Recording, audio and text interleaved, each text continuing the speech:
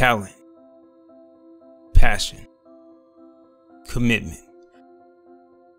These are just a few of the elements that go into making a video game. But in order to meet the many challenges and endure the pressures of creating an independent game, it takes something more.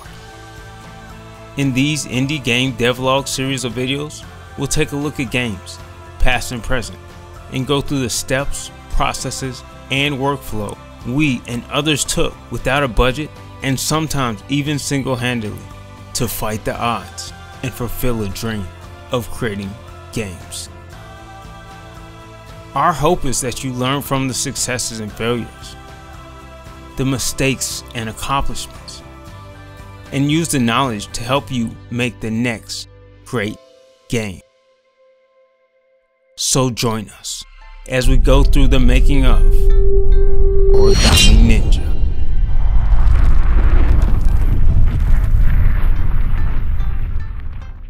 Origami Ninja was developed in Unity and created without writing a single line of code. Though this isn't a tutorial, in this video series, we'll walk you through the steps we used to go about creating the game. Originally, Origami Ninja was set to be our first publicly available commercial product. However, we first needed to secure the funds to supplement the income we'd be making from our jobs in order to work on the game full-time.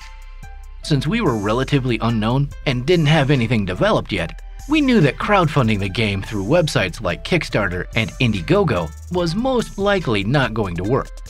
So we decided to go the traditional investor route. So what you see on screen was created as a seed money investor pitch.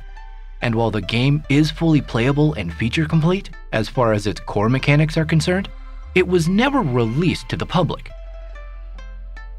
Origami Ninja is a single-player mobile touch-based fighter, and everything from the menus, mechanics, effects, and gameplay elements were created without writing a single line of code.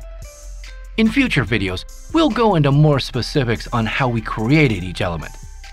That being said, this series will mainly be focused on the project as a whole and giving a more holistic view of the process we used as a team of 2 at the time to create this game without writing a single line of code.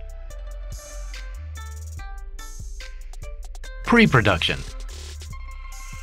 One of the things we've come to believe is as a game creator, the challenge isn't coming up with an idea, because everyone has ideas. The challenge is coming up with an idea that's not only exciting to create, but that's also feasible and fits within your and your team's time and resources. What you're seeing now is a time-lapse of the initial brainstorming session. Our initial goal was to create an anime-inspired mobile JRPG that allows players to gain new resources, skills, moves, items, weapons, and fighting techniques to aid them as they progress through their journey. Since we wanted to include permadeaths, in other words, once a character dies, they can no longer be used, instead of focusing on individual characters, we decided to focus on clans or factions.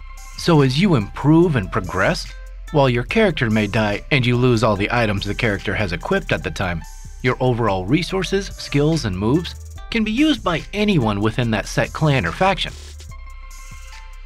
In this brain dump, we focused on the elements we wanted to incorporate to be able to deliver the type of game and experience in a way that was fun, replayable, and allow us to continue to introduce new elements into the game during its life cycle. Since this was originally set to be a commercial product, we also had to have a plan and create elements that we'd be able to monetize. And while we hate monetization in games, realistically, if we wanted to secure seed money as well as continue working on this project after its initial launch, we had to show how the game would be profitable. Once we'd hatched out all our ideas, we settled and agreed upon these elements you see in the chart on screen. Then, we translated it into a macro design doc, just to make sure we were both on the same page during development.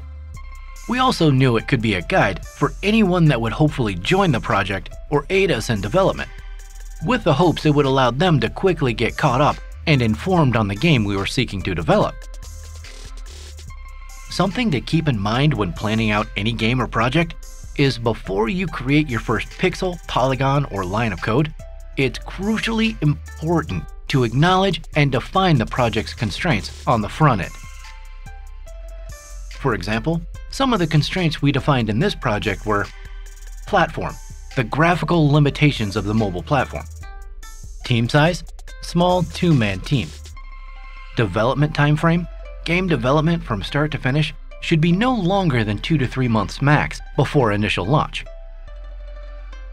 And while 3 months may seem long to some, for only 2 people, both with full-time jobs, families, and other responsibilities, we knew 3 months would be here before we knew it.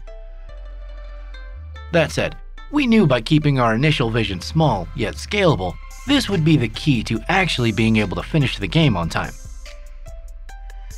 Additionally, since we were working with a fairly short deadline and there were only 2 of us at the time, to help us with project management and keeping track of deadlines, we chose to forego setting up our project in an agile tool such as Scrumwise or Hack and Plan. Instead, we simply used Trello. And while lacking the analytical data of many agile tools, Trello is much faster in terms of initial setup, and we believe it is a great tool for smaller teams or projects. With everyone agreeing on the direction and vision of the game and its mechanics, we began work on the art assets.